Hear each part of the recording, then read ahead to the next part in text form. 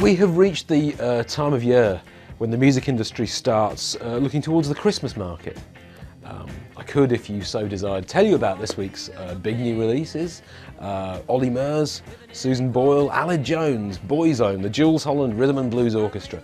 But I'm meant to be recommending something to you, not trying to make you feel like opening a vein. So I will go instead with a hugely expensive reissue, so aimed at the Christmas market.